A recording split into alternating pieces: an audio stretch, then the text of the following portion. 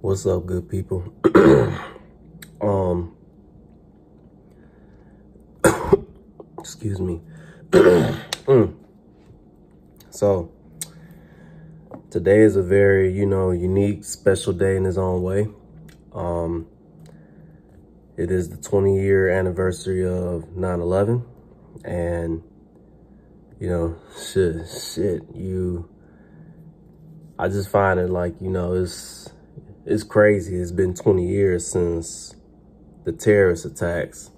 And I always think to myself, where was I when this horrific event went down? And,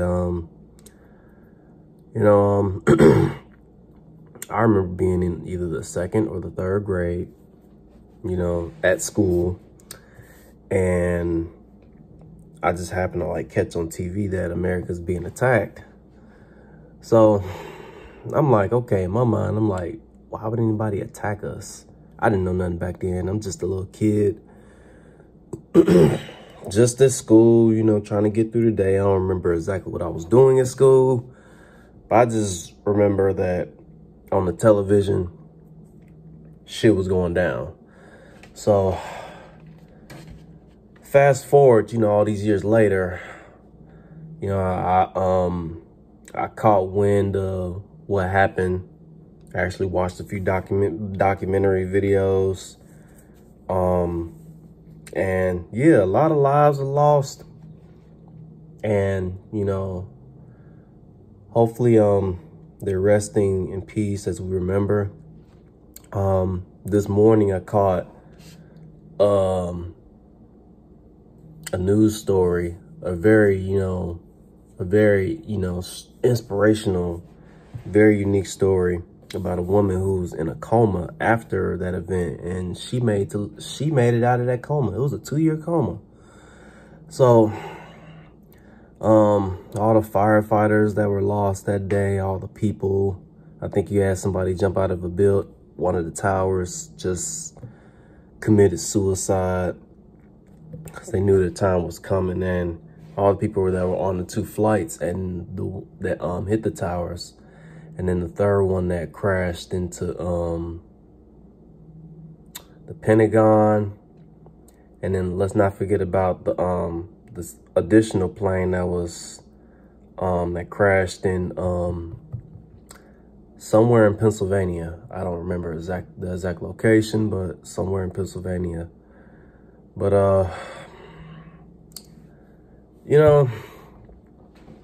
you sit back and you think, think about, how all these years, how security changed in airports because of 9/11, and how we haven't had a major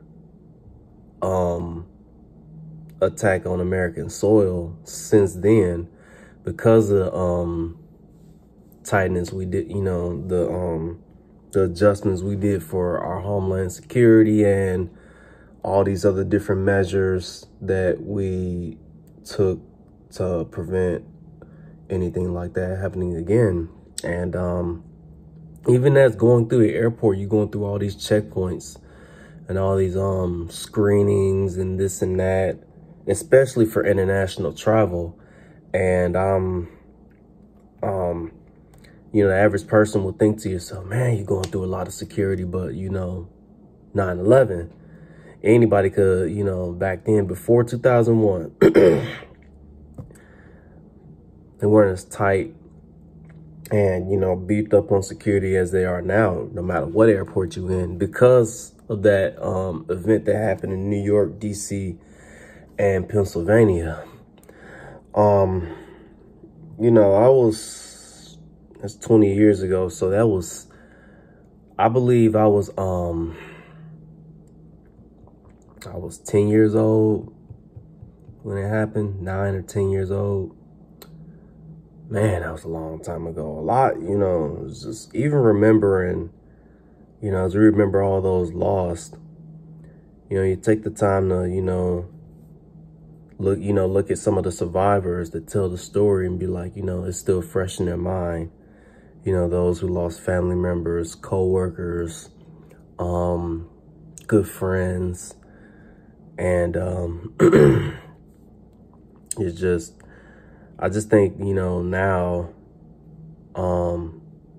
like, damn, that's, you know, it's just, I'm just grateful.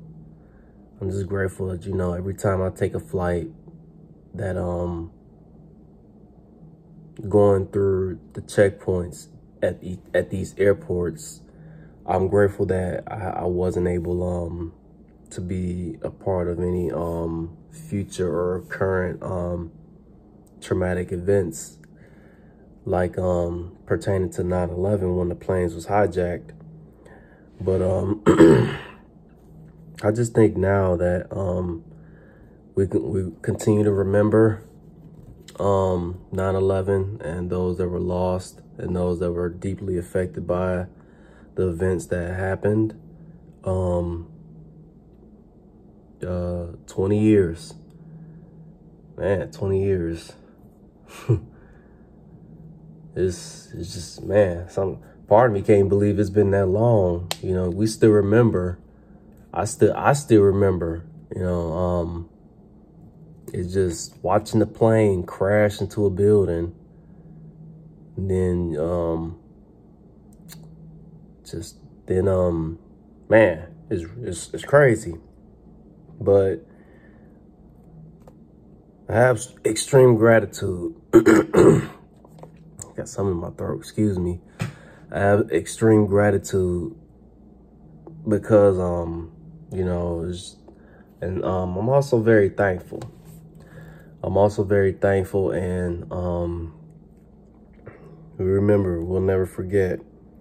And for those that are lost, we will continue to hold those that were lost in our hearts as we move forward. But yeah, never forget, y'all. Never forget.